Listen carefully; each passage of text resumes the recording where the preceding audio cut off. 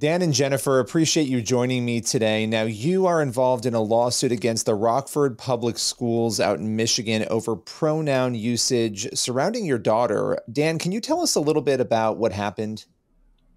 Yeah, while we were working with this school closely to address her academic needs in regards to her autism, it came to our attention that the school was actively deceiving and hiding us and hiding from us the fact that they were transitioning our daughter from being a girl to a boy, using a boy's name and pronouns. And this came to our attention by paperwork that they had given me, and one of the school employees had inadvertently forgotten to change one of those male names and pronouns. Jennifer, when you discovered this, and again, you discovered it by accident, it sounds like, what was going through your mind? At first, I was like, they must have somebody else's child's information in here. This was clearly an error, is my first thought. And so we ended up emailing this specific staff member, asking them if this was an error. And then when we didn't receive a response back from them, which I thought was interesting, we started to kind of dig a little bit more and say, well, why would they not respond to an email over important information like this? So once we found out what was really happening, clearly I was just in shock, disbelief. And Dan, I imagine at that point, once you found out, you started to dialogue with the school, ask them perhaps not to do what they were doing. What were those conversations like? What happened next? Well, actually kind of roll that back as we were trying to decide what our next step would be, because we started putting some things together. We're going, I think might be what's going on. How do we want to handle this with the school? Later that same week, Jennifer found in our daughter's backpack a book that had been given to her by the school counselor, from the school counselor's personal library, that our daughter was kind of hiding from us. And that book contained a story about a homosexual boy and a confused boy, and the homosexual boy trying to kind of coerce the boy into a relationship with him, very explicit. And so when we found that, it was kind of like, all right, we got to pull her immediately. After which then we had a meeting with the school principal, thinking, I wonder if he even knows. Does it, how broadly is this going on in the school? And so as we spoke with him, it came to our attention just quickly that he said to us, look, you have to understand, this is the school policy. We're mandated to do this. The desires of the children outweigh those of the parents, and there's not a whole lot we can do in that regard. So you might have just saw alarm on my face with that last statement, right? Because that's what this is really about for parents, is parental rights. Kate, I want to come to you on this for a moment, because some people might not be aware of this, but this is the policy in some districts, and we're seeing it in some states, that parents are not notified when a child, and I want to emphasize child, has a request to be, named by another name, the opposite sex. Can you take us through how pervasive is this issue, and why should parents be concerned? These policies have become very pervasive throughout a number of states just across the country. These policies where the school district says that if a student raises confusion about their gender identity, the school should jump into action and change that child's names, their pronouns, and not tell their parents. And then you have situations where they're actively hiding that information from parents, like they were with the Meads. They were actually erasing the male name and male pronouns on documents and replacing it with their daughter's real name and her female pronouns, anything that they were sending home to the parents, to actively deceive them. This violates the Constitution because parents have the right to direct the upbringing and education of their kids. But the reason for that is that kids need their parents to walk alongside them when they're dealing with these kinds of issues. Parents know their kids best. They want what's best for them, and they need to be involved. A school should never hide information from parents.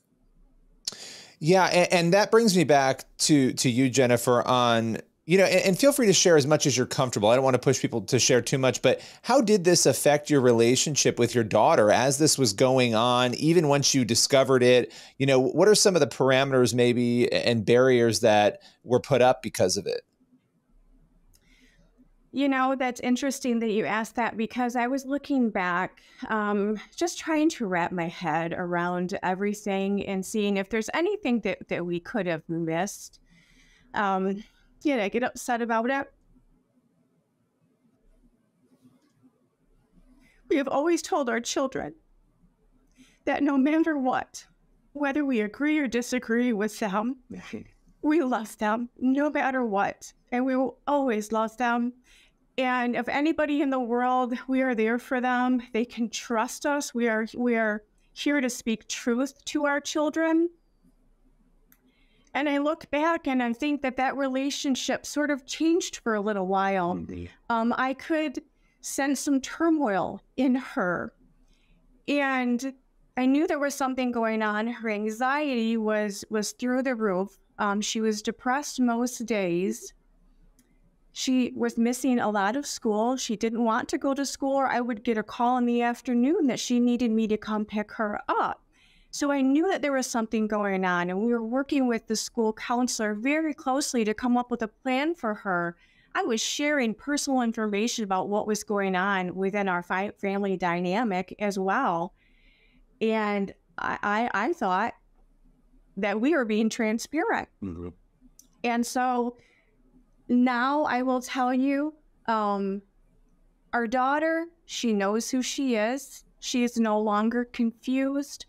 She knows that we love her. She knows that she can always come to us for everything. She is thriving. Her grades are up. She is happy. She's like a different child now. And it's wonderful that we've got her back.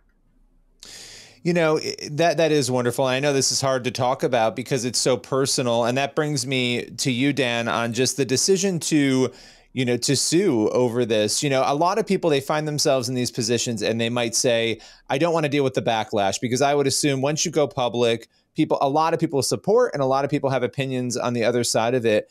What has led you, Dan, to say, no, we want to take action here. We want to right this wrong?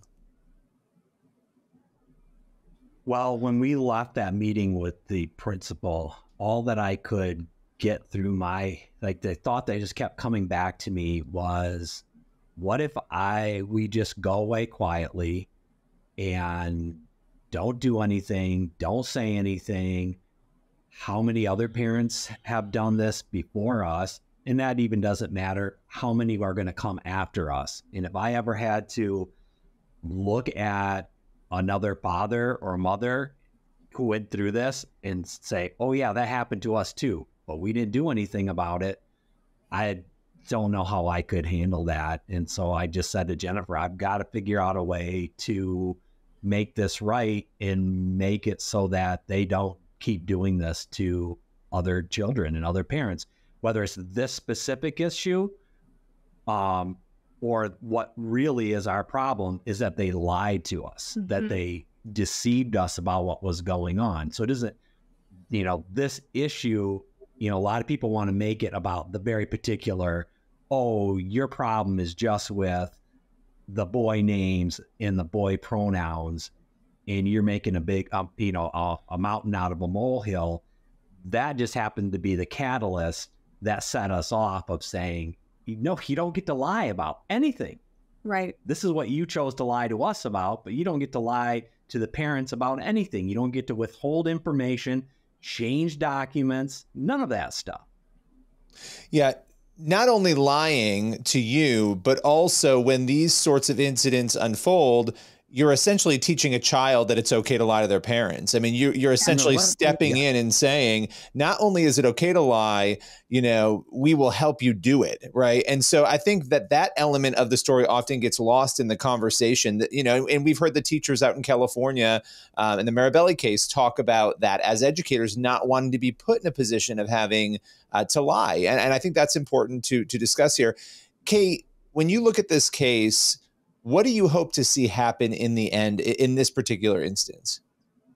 We want parental rights to be respected. Just as Dan was talking about, parents need information from the schools about what's going on, and a school should never be lying to parents, changing documents, hiding information, instructing kids to lie to their parents, and driving that kind of a wedge between parents and their kids. On an issue like gender identity, that's a very difficult and challenging issue for kids to work through, and they need their parents. So it highlights the problem in that context, but it goes beyond it. We want to see the court step in and ensure that parents can have transparency from their schools and trust that they're going to get the information they need to uphold their responsibilities to their kids to direct their upbringing and education. And Kate, what comes next in this case in terms of where it currently stands right now? The case is very early on. We just filed it right before Christmas, so we're waiting for a response from the district, and then we will be off in the trial court for the rest of the case. Well, I want to thank all of you for coming on and talking about this. Again, I know it's difficult to talk about. It's tough to go public, but like you were saying, you want to make sure that you can help others who are facing similar things all over the country right now. We will continue to cover this and have you back as the details unfold. Thank you. Thank you so much for having us on.